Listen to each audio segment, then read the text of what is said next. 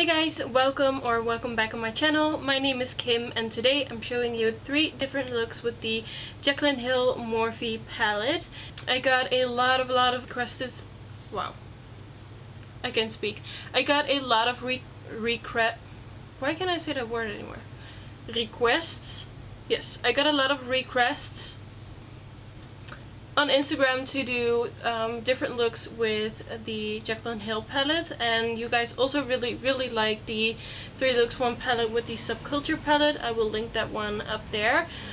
So I thought let's do the same with the Jaclyn Hill palette. So if you guys want to see how I created the 3 different looks from the intro, then please keep on watching. Don't forget to thumbs up this video, subscribe to my channel, and if you don't want to miss any video, then also click the notification bell. So without any further ado, then let's get right into it. I'm gonna start with the shade Silk Cream in the crease.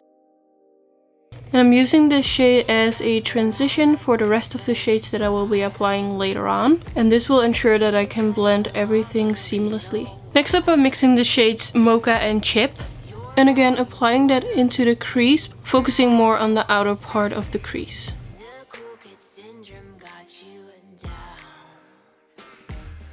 Taking the previous shade and blending that out and taking it up a little bit higher.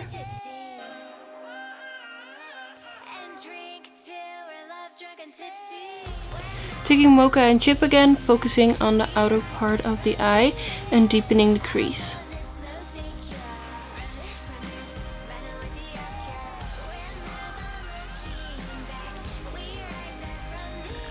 Taking the tiniest bit of the shade Abyss and again using that to deepen the crease, and I'm first stippling it on very softly, and then I'm gonna blend it out. But I'm only keeping this shade in this outer V, so I'm not blending it all the way in. I will go back with the previous 2 shades and blend the shade out. Going back with the previous 2 shades and I'm blending Abyss out.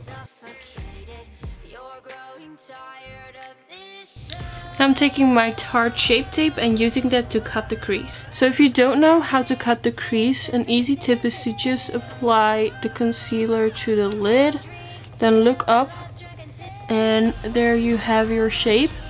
So then just connect it, fill it in, and then you have your cut crease.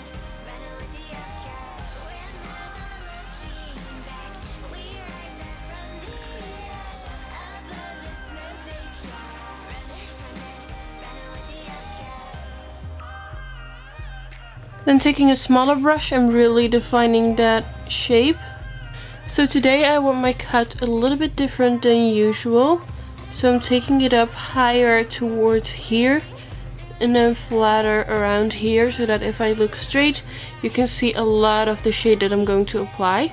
I really love a half cut crease on my eye, so I'm leaving this be, but you can definitely make a full cut crease if you want. Now taking an angled brush in the shade Mocha, I'm gonna redefine that crease. Next up I'm taking the shade Royalty, and I'm gonna apply that to the part where I just applied the concealer.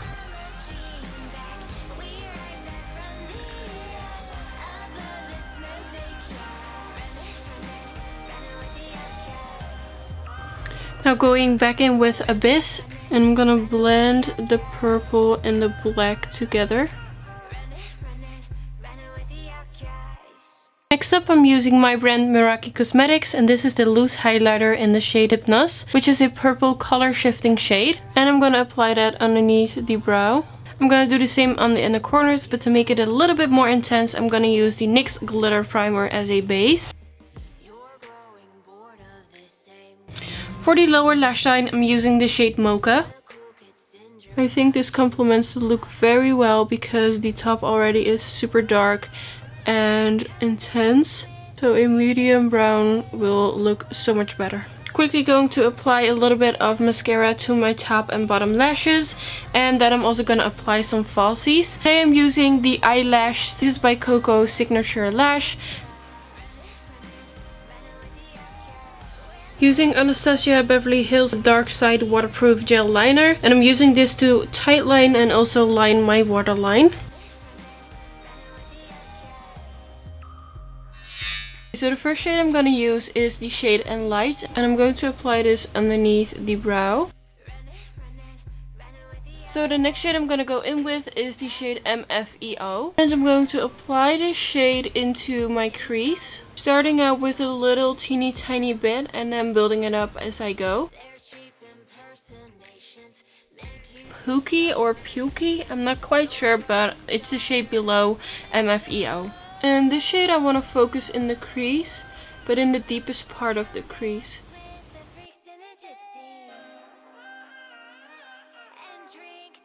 Taking that same shade, I'm going to apply it to the lower lash line. Taking a little bit more of that shade on the previous brush, and I'm going to blend that out. Taking a little makeup wipe to wipe away all the fallout. I'm going to take the shade Sissy on a shader brush, and I'm going to apply that onto the lid. Using that same brush, I'm going to take the shade Faint, and I'm going to apply that to the inner part and also the inner corner of the eyes. And as I said, I was going to keep it very simple, so this is it for the eyeshadow. I'm quickly going to apply some mascara, some lashes, and I'll be right back. And for today's lashes, I'm using the Bonneke lashes in the style Pablo Lashcobar.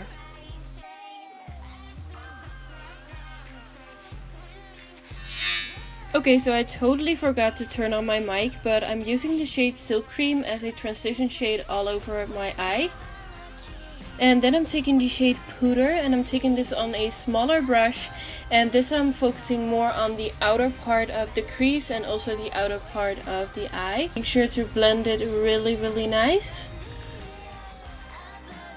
Then I'm taking the shade Beam, and I'm going to apply this one underneath the brow to give it a nice highlight. The next shade I'm going to use is Queen, and I really love the shade. For some reason I hadn't used that one before. The only thing is that it gave a lot of fallout, as you can see. And I'm also showing you here on the brush that it is a little bit more powdery than other shades in the palette, and here you can really see the fallout it gave me. I don't really mind it because I didn't do my foundation first, so I can just take a makeup wipe, but the shade overall performed very well. And then I'm going back in with the shade Puder to deepening the outer V up. Now I'm taking the shade Jada on a smaller brush, and I'm dabbing this underneath the lash line. Then I'm finishing up the eye look with a little bit more of Beam, and I'm taking these Ritzy lashes in the style Meow. And here you can see me struggling. There was still some mascara on the lash tweezer, so it kept sticking to my tweezer, so make sure to clean it before you apply your lashes, note to self. But this is what it looks like, and I always make sure to clamp my mascara, like my own lashes and the falsies together. And then I have a little bit of skin showing through, so I'm using my trusty Anastasia Dark Side liner, and you can just apply it straight away, or you can take a lash tweezer and like pull up your lash line and then apply it. Okay, so I just found out that I filmed this whole eye look without turning my mic on. I feel so stupid, but of course I'm human too. So I will probably do a voiceover, so I'm so sorry for that. But I just wanted to come back with my mic on and say that I really love the outcome of this look. Because the green just gives it such a nice pop. And that is the last look finished. So I paired it with just this simple skin look and just a nude lip. So I hope you guys really enjoyed. Okay, so my battery just literally died, so today's filming session isn't going the best, but I hope you guys still enjoyed this video. Thank you guys so much for watching. Don't forget to follow me on Instagram and subscribe here to my channel. I don't have a upload schedule, so if you don't want to miss any videos of me, then also click the notification bell. And yeah, that is actually it. Leave in the poll up here which one of the 3 looks was your favorite, and I hope to see you guys probably next week again with a new video. Thank you guys for watching. Bye!